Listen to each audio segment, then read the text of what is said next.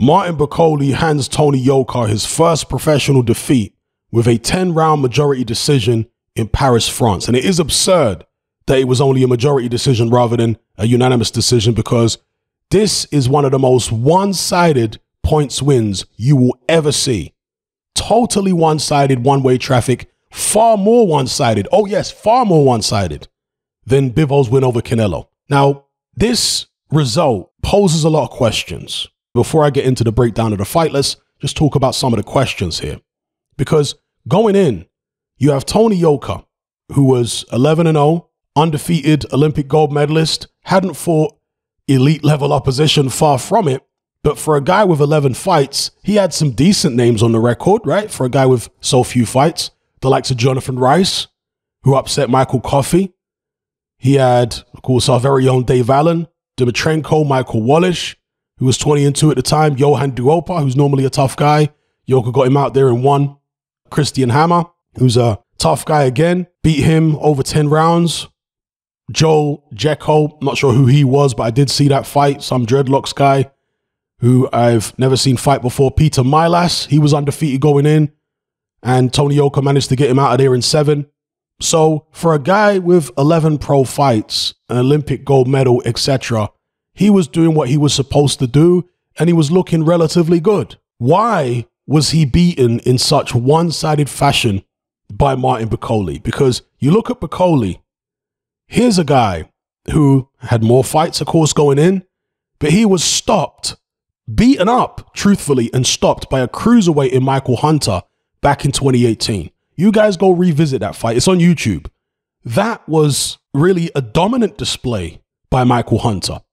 Now, later on, Bakole went on to fight Sergey Kuzmin, and that was back in 2020. More recently, for my money, Kuzmin won that fight. Martin Bakole didn't look impressive. And Kuzmin, of course, another guy who has lost to Michael Hunter. And people are going to be wondering, scratching their heads now, thinking, is Hatman maybe right about Hunter, that he is a dark horse in the division and he will turn over at least one big name? Well, he's already turned over Martin Bakole, right? And he turned over Sergey Kuzmin, gave him his first loss, who was a tough guy too. But anyway, we won't talk about Hunter in this video. Let's focus on Yoka and Bakole. So going into the fight, Martin Bakole hadn't looked impressive of late and had been stopped by a cruiserweight before. So for him to go in there and completely dominate Tony Yoka, a 6'7", a 30-year-old Olympic gold medalist who hadn't put a foot wrong as a pro, what exactly does this mean? Does it mean that Martin Bakole has improved massively over the past few months, the past 2 years since the Kuzmin fight? Does it mean that it was simply a great style matchup for Martin Bakole here against Tony Yoka? Does it mean that Yoka is simply nowhere near as good as people thought he was? Has Yoka been exposed here? What is it? Is it that Yoka is far worse than people thought, or Bakole's far better, or some type of combination of the two? In terms of the way the fight played out, Martin Bakole dominated this fight from start to finish. In the first round, it became apparent within, I want to say 30 seconds, that Tony Yoka was very wary of Martin Bakole's power. And Bakole was able to get to Yoka very easily. He had surprisingly fast hands here for a guy who weighed the second heaviest of his career at 200 and I think about 75 pounds. It doesn't give his weight here, perhaps because it was all in French and BoxRec don't have their French speakers to be able to interpret what the weight was. But I believe it was around 275 pounds. The stream that I watched had a British commentator, and I think he mentioned that Bakole's weight was around 275. That is, as I say, the second heaviest of Bakole's career. You would imagine at that kind of weight that he'd be slow. He wasn't exactly fleet of foot in this fight either, but his hand speed was fast. For me, his hands were faster than Tony Yoka's hands, and Yoka weighed 240 and he was athletic. And I do wonder, you know, whether Bakole coming in this heavy was partly because of his time in camp with Tyson Fury. Because as we know, Fury put a lot of weight on after the Otto Wallin fight. And that was because he had been boiling himself down too low. And this is a guy who doesn't have the genetics to get ripped easily. Tyson Fury I'm talking about. So when you've got a guy who doesn't have the right genetics to get ripped easily, in attempting to get ripped, you may be depleting yourself. You may be leaving it all in the gym basically and not having enough energy and strength in the fight. Maybe his time in the Fury camp, that rubbed off on him and they told him, look, you're trying to take too much weight off. Don't worry about getting your weight down. You're a heavyweight, be big. Maybe that was the case. And maybe we saw the benefits of that for Martin Bakole here against Tony Yoka. Because as I say, he wasn't slow in terms of hand speed. His foot speed was not the fastest you've ever seen, but in short bursts, Bakole actually had decent foot speed as well. And his stamina was seemingly okay. Now, it's much easier to have good stamina when there's not much coming back.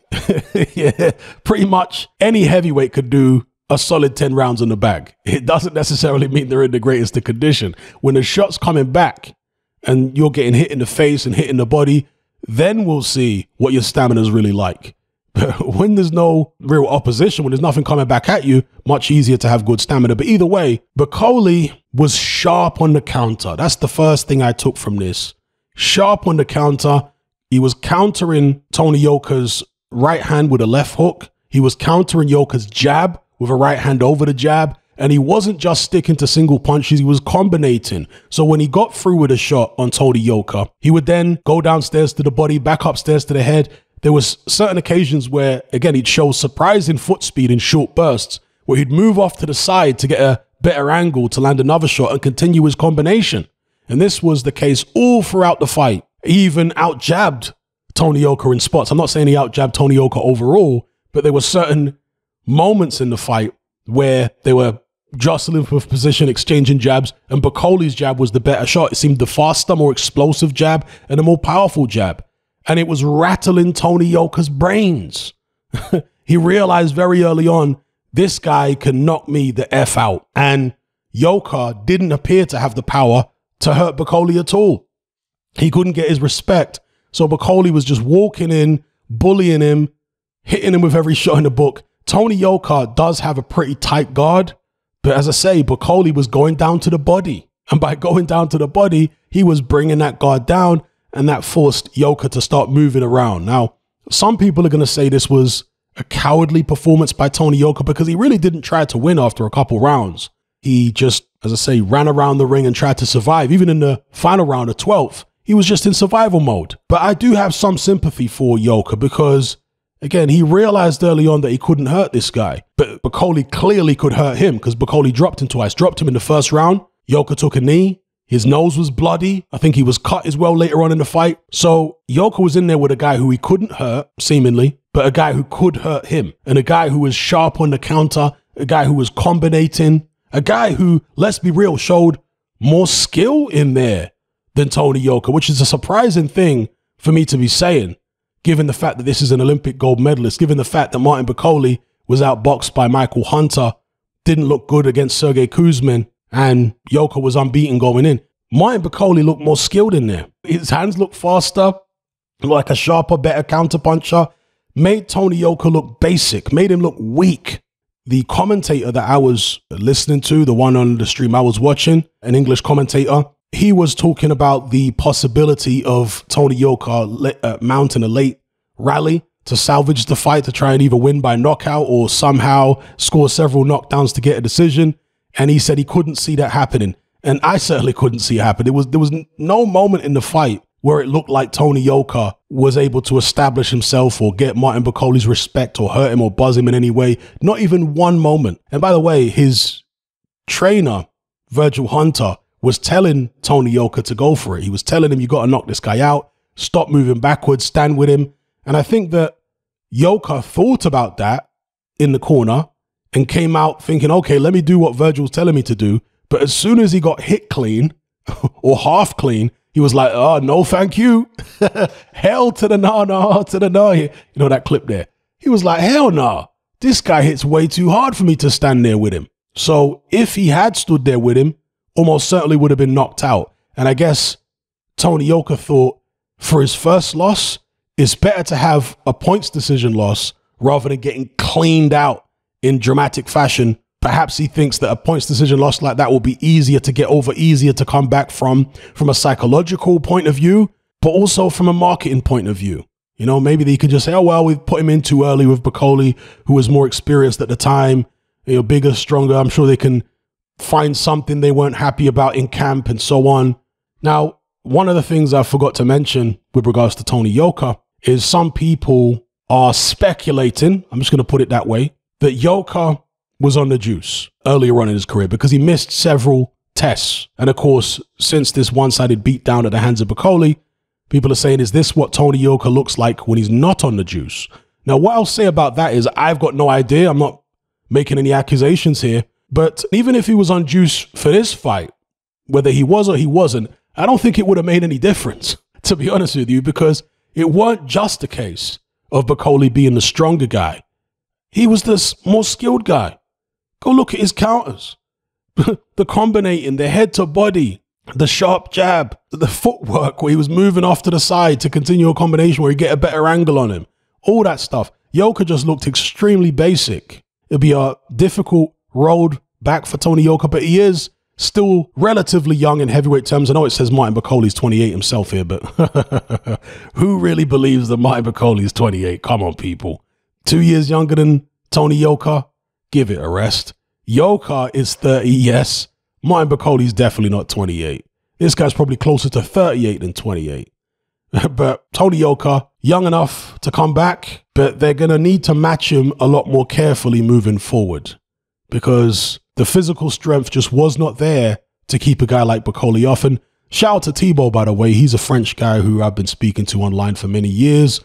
I've done several videos with him. He's got a YouTube channel called Jack Napier Boxing. I'm not sure if he still has that channel, but he told me behind the scenes many times that Tony Yoka had a reputation in the amateurs for being chinny. Apparently he got knocked out badly on several occasions. And he said that he wasn't sure whether Yoka would get cleaned out in this fight here against Bakole, but at some point he was expecting to see it. He was expecting to see Tony Yoka get knocked out in dramatic fashion. That didn't happen here, but only because Yoka showed survival skills, basically. That's what he showed. Some people might question his heart because he didn't go for it. Although, would you go for it when you're in there against a guy who you can't hurt, but who can hurt you and he can hit you with ease? Would you go for it against that guy? Or would you try and survive the 12? So again, let me know what you guys thought about the fight here. Were you one of the 80% of my subscribers that picked Tony Yoka to win? Why didn't it go the way most of us expected? Is it a case of Tony Yoka being exposed, being nowhere near as good as we thought he was? Or Martin Bakole being a lot better than we thought he was? Why was Martin Bakole dominated by Michael Hunter? Stopped. Why did he have that questionable decision over Sergey Kuzmin just a couple fights back? Another guy who lost to Hunter. But then he comes in and defeats Tony Yoka with absolute ease. Why? What's going on there? Make it make sense. Let me know what you think in the comments, people.